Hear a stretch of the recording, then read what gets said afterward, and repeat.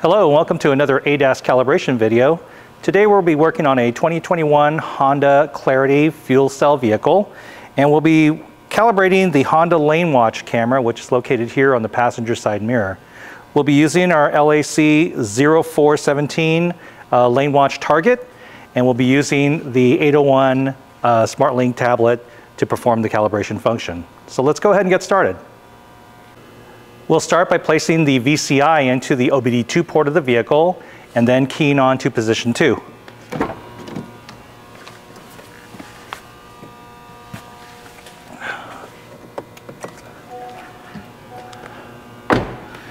Next, we'll press the ADAS calibration button. We'll choose Other Calibration, Lane Watch,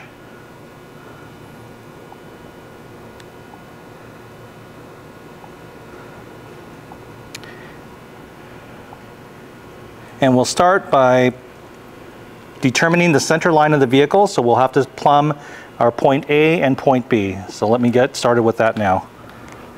At the front of the vehicle, we'll determine our point A.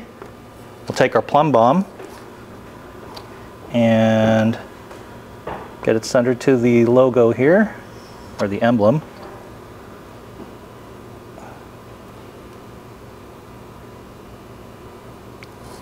And then we'll go ahead and select our reflector here. And now we'll move to the rear of the vehicle. At the rear of the vehicle, we'll go ahead and plumb bomb for our point B.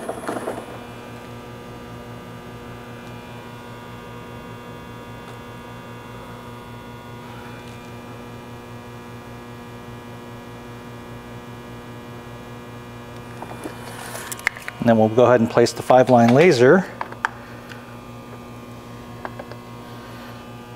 and align it to where we see the vertical line on the reflector.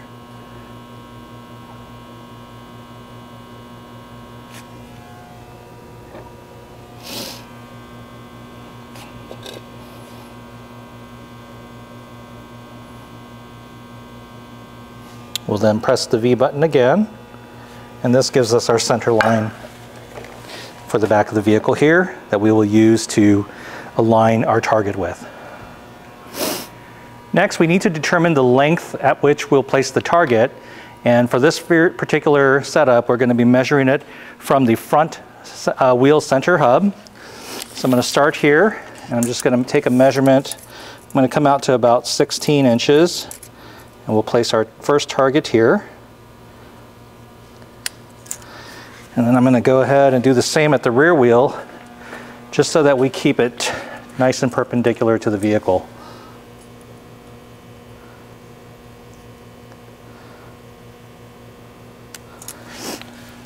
And then we'll measure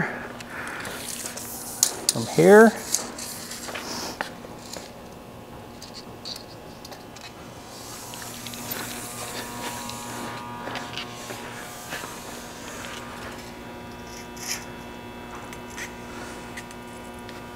And this will be my marker for my 4,500 millimeters.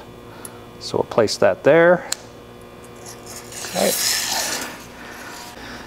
Using our center point line defined by the laser here, I'm going to go ahead and just place this target right on along the line. And then I'm going to measure out to 1,300 millimeters. So this is where we'll place the target at 1,300 millimeters from center and 4,500 millimeters back from the front wheel hub. And we'll go ahead and place the target right at that mark, and it's going to be at the very edge of the target itself, not the base of the stand.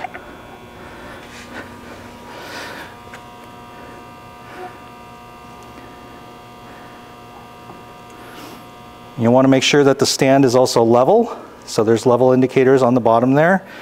We are correct, so we'll go ahead and leave that alone.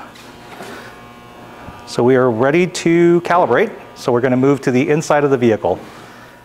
One more point that I forgot to make when I was outside, but make sure that the height of your target is set to 50 millimeters. And basically that's going to have the target right at the bottom of the base. So we'll go ahead and move forward from here. So we'll hit OK. Now we need to place the vehicle in calibration mode. So with the ignition key on, we're going to go ahead and hold down 3 buttons on the touchpad here. And it's going to be the audio, the menu, and the screen brightness. And that will place it into a calibration mode. And we're going to want to select detailed information and setting. Then we'll click on functional setup, lane watch,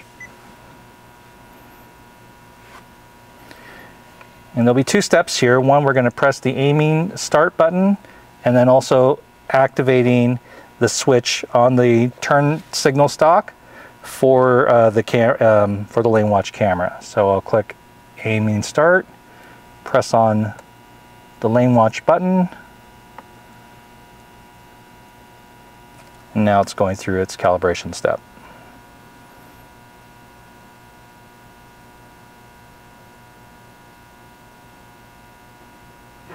And it looks like we have a successful calibration. So thank you for watching, and we'll see you at the next video.